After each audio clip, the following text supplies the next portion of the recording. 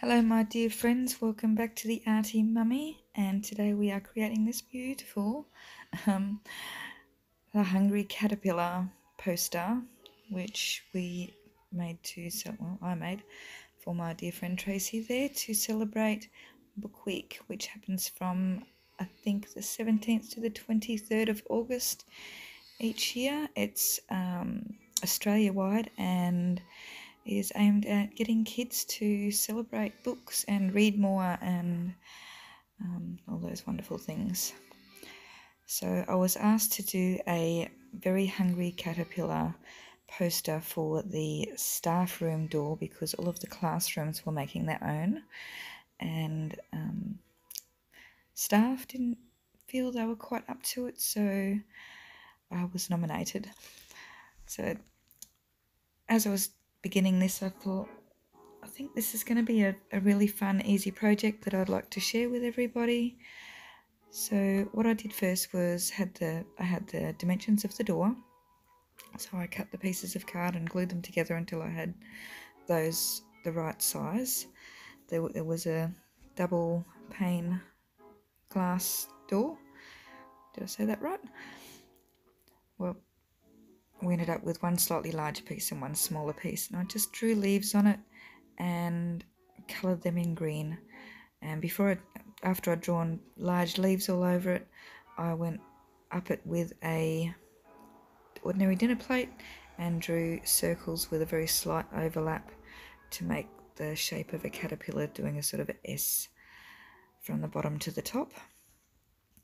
Then I got my trusty Googling laptop out and some Canson 200 GSM drawing paper. Watercolour paper, it's just a heavyweight paper that can be used for just about anything. Not terribly heavy, but good for this purpose. And I looked up all the different kinds of foods and fruits that the hungry caterpillar ate and just did little sketches of those, well, largish sketches of those. And once I had those all drawn onto my paper, I started to paint them in nice, bright, simple colours. So that was really fun. Getting the size of those isn't terribly difficult. You don't need to be terribly artistic, and you definitely don't need to stay in the lines. Preferably go outside the lines. Just have fun putting all those bright colours on and making them all really, really vibrant and nice and big. I also decided to do exactly what the book says, which is 1 apple, 2 pears, 3 oranges, 4 strawberries, 5 plums, etc., etc. And this didn't take a terribly long time, actually. It was quite fun to do because nothing was quite the same. And as you can see, I'm not really fussing with anything. I'm just popping it all together. Probably the most difficult part was the cake and the salami. Salami tended to look a little strange, so I made some foldy bits out from it, and that worked pretty well. And just fitting the pieces on so that I was making good use of my paper, because ultimately they're all going to be cut out and glued onto my big sheet of green leaves. Cup of coffee time there, and then back into it. So how's everybody been? What have we been up to? I am again hoping to post more often, but life seems to be getting in the way lately, and that's just how it is, I guess. I'll be uploading as much as I can soon, and hopefully that will be good for everybody. But I'm hoping to do more pastels and watercolours and acrylics and everything as well soon enough. So once I had all those painted and the paint was dry, I went around them with a black marker pen and just outlined them and added a little bit of detail to each one. Just nice and simple, cartoony type pieces of food. And again, not fussing with anything, just going along and drawing outlines, making them nice and simple and easy to cut out, which will be the next step. So just working my way through all those pieces. The cherry pie was interesting and fun. And I'm sorry if I'm getting a little bit boring here, but we'll get there. So just getting my little, what's it called, X-Acto knife, and cutting all those out. And you can see how I've definitely gone outside the lines of those pieces so that when I cut them out I haven't got any kind of white space happening on the actual pieces that I'm going to glue onto the final piece. So got that all laid back out on the table. The green paint has dried in between time.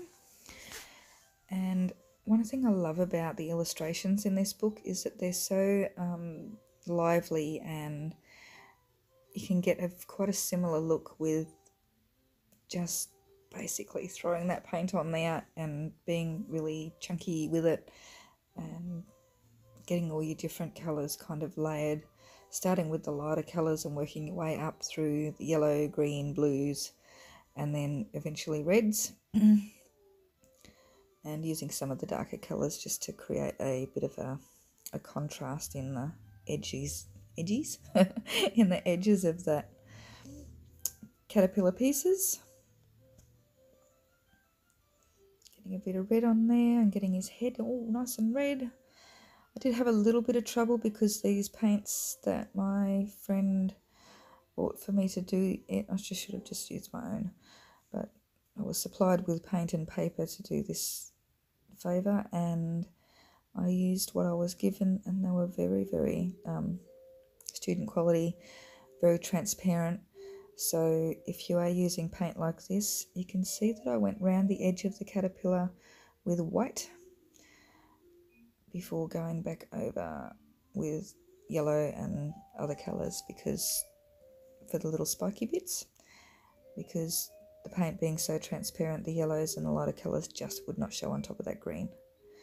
So while I waited for that first layer of paint to dry, I've gone around with my Sharpie marker again and just put some details on the leaves and gone around the outline of things. And then now going around with the yellow and the blue and the green and the little bits of red and just adding some detail. Now, once all that's done, all my pieces, and just rearranging and rearranging until they look great, until I'm happy with the composition of the thing, and then glue them down. The ordinary craft glue, just go around and press them down. They did curl up a little bit, so after I glued them once, I kind of went back around and repressed them all and stuck little bits of glue under the edges that it might have come up around the place. Made sure they were all nice and secure, and then by then the paint on the caterpillar was nice and dry, and I have gone around with my Sharpie again and just brought him out a little bit more, going just around the outline. Now the finishing touch for this is to add the faces to all the staff members to the caterpillar. So I didn't do this straight away because I wasn't sure how they felt about being on this video. So I've left them off for now and let those guys paste them on in whatever order they wanted to once I delivered the piece. Now again, with these transparent paints, they can be lovely at times for different effects, but for things like the eyes, I really needed to do a couple of layers of white on those first before I added the yellow, or it just never would have shown.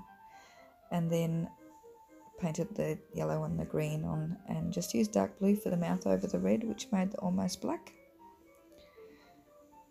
And I thought he was pretty cute in the end, looking at his piece of cheese there, I reckon. And that's him all done and finished. And that's how I delivered him, along with the circled faces that I cut out. And there's the finished piece with my friend Tracy, and having a look at it as you're coming up to the office of the school. Everyone was really happy. They all loved it. I think it looked great from a distance, looked great close up. The kids all loved it. And yeah, I hope you enjoyed it too. And now we've just got some little clips of my beautiful children enjoying book week too. Thank you so much for watching today, whatever the time is for you, and hopefully I will see you sometime soon. If you've got any questions about how I finished that or how I went about anything, please feel free to drop me a comment. Thanks, guys.